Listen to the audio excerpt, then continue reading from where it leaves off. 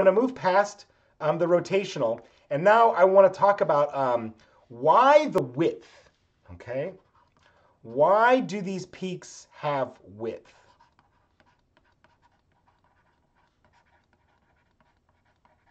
So we always talk about how in quantum mechanics, these transitions are exactly quantized, okay? So if they're exactly quantized, then why aren't they narrowly, infinitely narrow is what I should say, right? A single peak, right, with no width. Why do they have some width? Well, as you might guess, it has to do with the temperature, okay?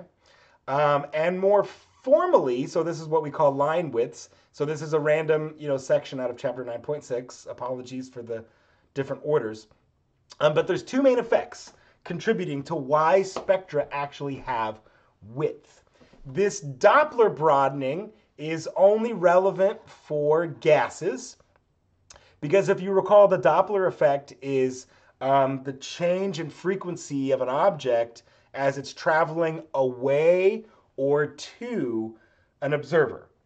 And you've all observed this all the time, right? The classic example is like the ambulance or the police car, right? That's driving by you, right? You can hear the frequency of the siren change as it's approaching you and then as it's receding from you, right? So that's due to the Doppler effect.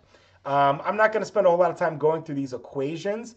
The main thing that I want to get into and point out is all of these equations lead to a width. So that delta lambda, right, that is the spread in lambda. So I'll note it on this figure here, right? So if I look at the width of this, that is my delta lambda, okay? Because, right, we recognize, or here this is, delta frequency on this graph. I'll label that appropriately, right? So we could think of it, though, as a delta lambda. We could think of it as a delta frequency. We could think of it as a delta energy, right? It's some width that otherwise would be, infinitely sharp, right? This would be our infinitely sharp peak, okay?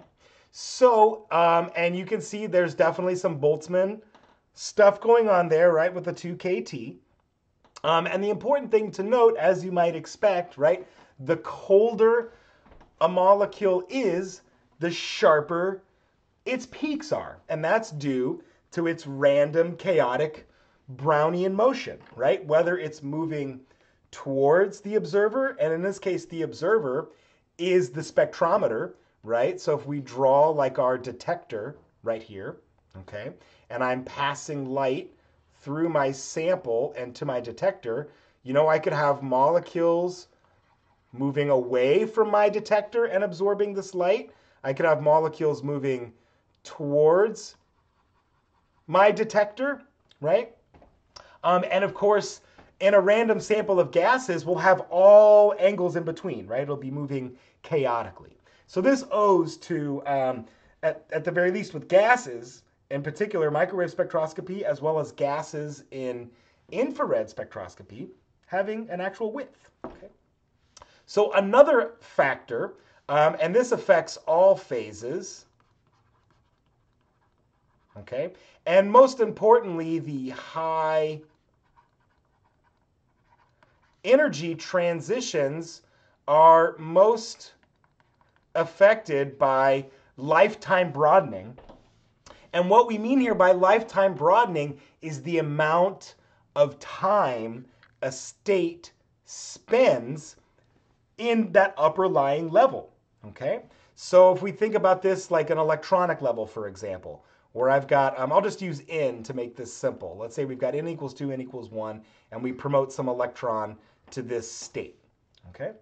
If we could keep track in time, so I'll say, like, I'll use, let's say, n of state 2, right?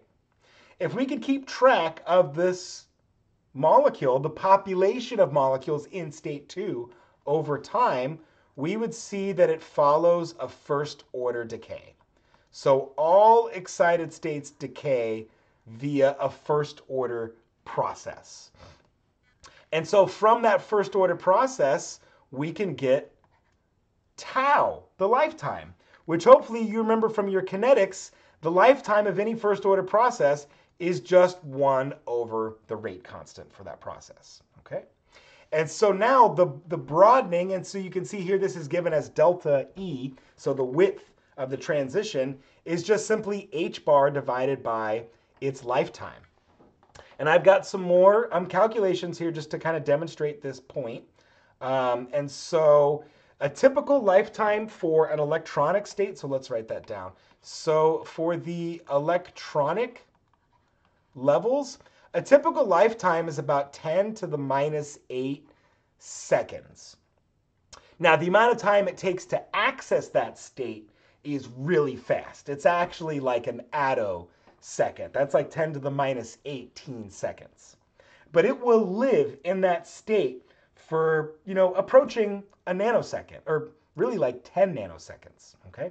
So it'll take about 10 nanoseconds for all of the molecules to decay back down to the ground state. And of course, they're releasing light in that process. And the light that is released in that process will have some breadth. It'll have some uncertainty to it based on this lifetime, okay?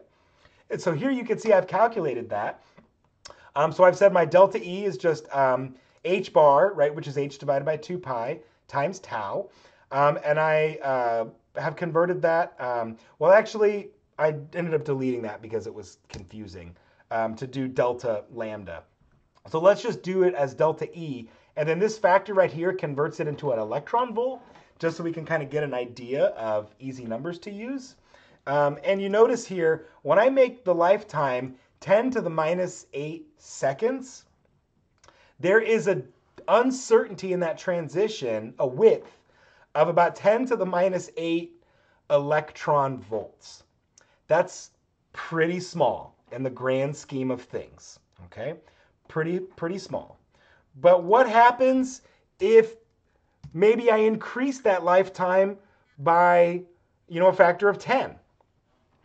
So now you can see that that width is getting bigger, right? So and if I go to 10 to the minus 10 for my lifetime, so now I'm making it even shorter, a really fast lifetime. You can see now that width, right, because of this inverse relationship, that width is getting bigger. So the faster our molecules decay, the more uncertainty there is in where its peak should appear, all right? Now, what about microwave? Rotationals. Okay. Lifetimes for microwave transitions are on the order of 10 to the 3 seconds. That is a humongous amount of time. That's like 20 minutes, you guys. That is a huge amount of time. And so now when you think about that one, if we put in 10 to the 3, and look at this. This is still in electron volts. 10 to the minus 19 electron volt uncertainty, okay? And so what's going on here is the longer a state spends in that lifetime, the more certain it is. We know that it's in that lifetime, okay? And it stays there for a long time. So there's less uncertainty about its, where its position occurs on the energy scale. But the faster something is, the more chaotic it is, the more that it goes through these excitations and then emissions, and excitations and emissions, the bigger the width is that we have, okay? So this was a pretty short lecture, and I think that's a pretty good place to wrap it up, because where we're going next is molecular vibrations, all right? I'll see you in the discussion of vibrational spectroscopy.